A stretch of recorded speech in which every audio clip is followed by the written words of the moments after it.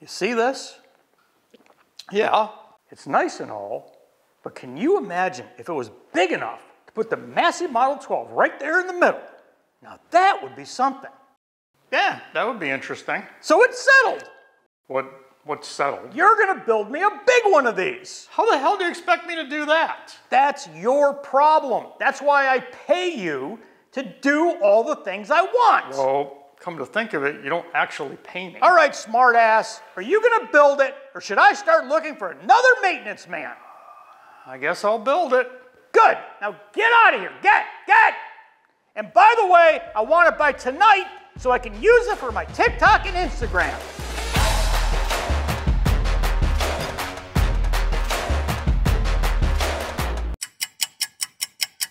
It's about damn time. Did you do it? Did I really have a choice?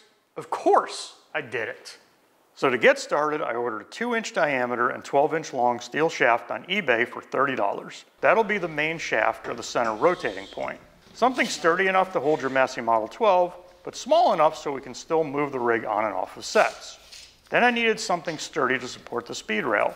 So I bought a 12 by 13 by 1 inch thick block of 6061 T6 aircraft aluminum for $110, also on eBay. First, I measured and marked all the holes I needed.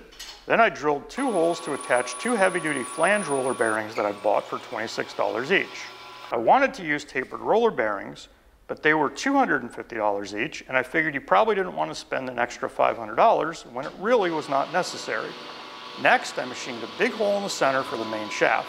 Then, to attach 4 standard truss lighting clamps that I bought for $5 each, I machined square notches in each corner to recess the clamp and make sure it would not shift under load. To construct the base, I used a 2-inch inside diameter pipe with a 1/2-inch wall.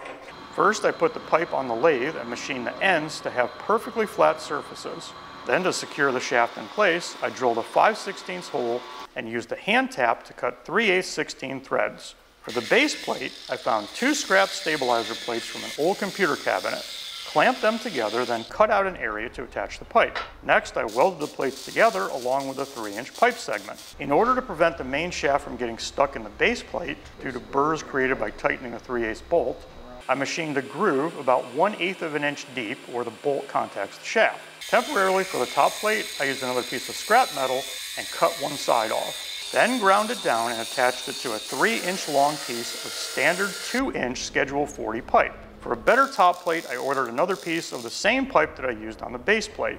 So I do plan to make a sturdier top plate once I have that piece. I cleaned up the plates a bit with a grinder and then gave them an even color with some black spray paint. Then I just had to assemble all the pieces. Total cost, not including the 2 10-foot pieces of speed rail, is just over $200. And since you never pay me, there was really no cost for my labor. And here is the giant 360-degree rig you told me to build. Yeah, I really couldn't give a shit how you did it. Just go get the video guy and tell him to come film me on this thing.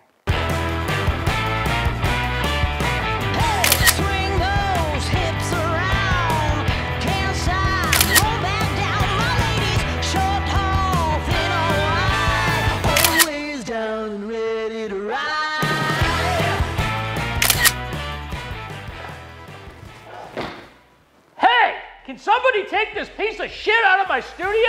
It's taking up too much space. At least I didn't get fired today.